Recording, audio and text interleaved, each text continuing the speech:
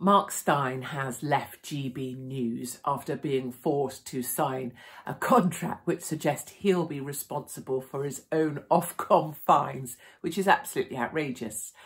But now that Mark Stein has broken through the line, and it's a line I've held for a very long time, there's a few things I will say now about GB News that I've known for a very long time. People have asked me repeatedly, why am I not on GB News? Surely I should be on GB News. Any day now I'm going to get offered a GB News slot. And there's always been sort of two sides to that. One, would I really want to work alongside some of those people? Two, I know what I know about GB News and what it actually is. And three, of course GB News know that if I was on there, we would have the most views. But they can't have me on there because they know I can't be controlled. Plus, I think there's a Met Police thing against me and a Europol thing, but that's another matter. GB News know I am uncontrollable, which means that the people who are on GB News, and I've known this for as long as it's been around, are completely controllable.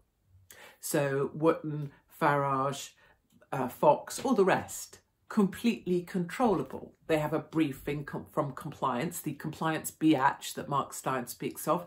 They agree to keep their comments within certain parameters. It's almost like if you imagine a tennis court or a football pitch. They're given the boundaries of what they're allowed to talk about. And then their job, actually, Farage, Wotton, Fox, all the boys that have given slots, is that their job is to make you believe, to convince you that they're the bastions of free speech.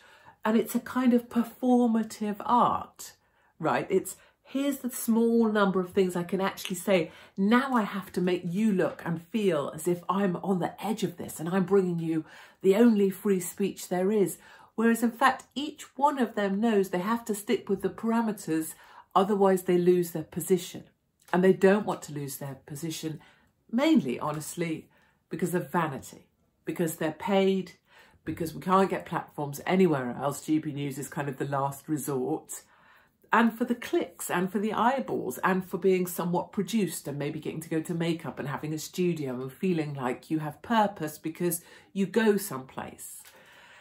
And I kind of feel like the old lady watching this because I've been through so many cycles of this for so long and have known about GB News all along, which is that employers, like my employers at Daily Mail, like my employers at LBC, they want the controversy, they want the outrage, they want the clicks and the eyeballs, but what they don't want is any negative stuff that comes with it.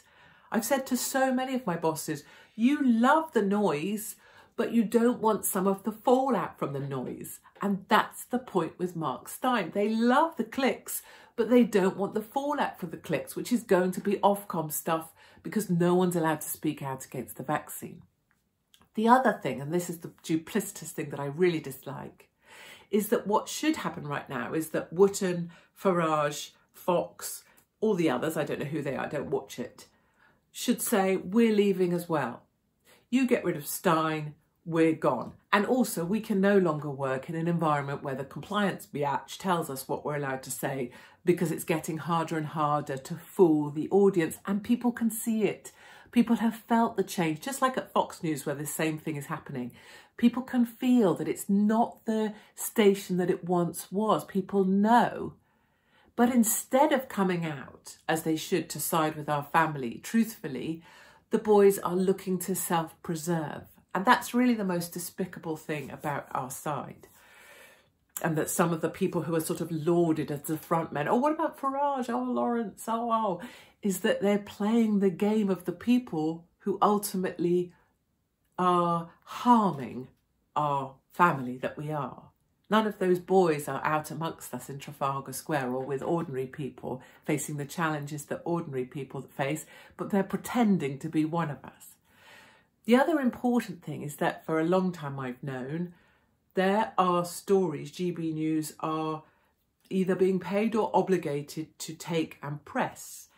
And the one cameraman on this planet that I trust more than any other had to exit from GB News because he was being obligated to film a story for the channel that was not true, and that was not authentic. And he was being required to frame it up, to make it such that it became truth. And because he wouldn't do that, he walked away, because he is the authentic truth. So people who want to bring you free speech had to walk away from that channel a long time ago because they saw the direction of travel. Each one of those boys there is basically performative actors trying to convince you they have freedom of speech when they have nothing of the sort. And it's why Wotton and other cheap individuals just keep banging on about Meghan and Harry, because they know it's a ground they can talk about. It did get them clicks for a while, but frankly, it's not moving any agenda forward at all. So I still believe that we have to hold discipline on our side. And if people are on our team loosely, vaguely, in some way, we don't criticise them, which is why I never have criticised GB News until today. But now you know, now Mark Stein's blown the doors off, it is controlled.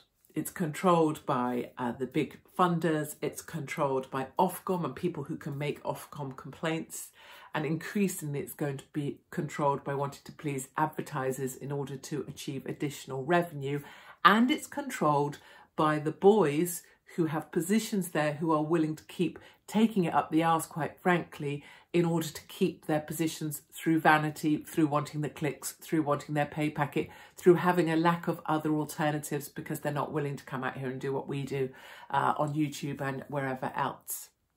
And I think, importantly, from an Ofcom perspective, Ofcom is a real pain in the arse. So all of the times I've been reported to Ofcom, say at LBC, you get hauled in front of your boss, you have to have a serious meeting with somebody else from HR present.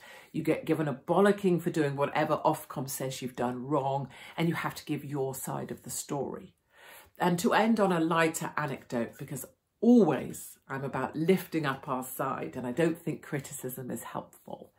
But I will just say, and I freely criticise everybody who's still on GB News who hasn't had the spine or the moral courage to walk out and back Mark Stein, join him, go and join wherever he's going and leave GB News. If you can't do that, you're a spineless little lizard and a bottom dweller. But to end on a higher note, when I was at LBC, I was reporting, I'd just come back from the States to see the inauguration of President Trump. And the following day, there were the pussy marches. Do you remember the protests with the feminists, the feminazis 2.0, where the O stands for, oh my God, is that thing really a woman? And they had signs that said, my vagina is made of steel. And I was saying on the radio, why do these women have to be so disgusting? And when I was writing the content for this, I was drinking a big can of Coors. I think, is it 4 ounces? And I said, I could shove a 4-ounce can of Coors up my vagina sideways, but I don't feel the need to brag about it. And I said that on air. And it got an Ofcom complaint. And I had to be hauled in front of the teeny tiny little man that runs LBC, who's literally this big. He's literally one of those pathetic little soys. And he read out the line, I could shove a can of Coors up my vagina sideways, and I don't feel the need to brag about it. And he wanted me to explain why I'd felt the need to say that on air.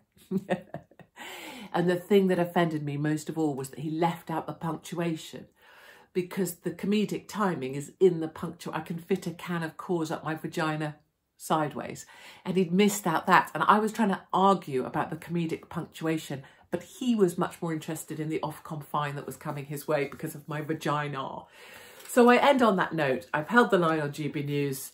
Now the truth is out, and they've always been controlled. The people you're watching on there are completely controlled. And I'm very sorry that this charade has been allowed to continue for so long. And all the best wishes and full support to Mark Stein, who's one of the most brilliant minds of our time. And I hope that he recovers from his dicky ticker in very short order. So that's the inside scoop on GB News.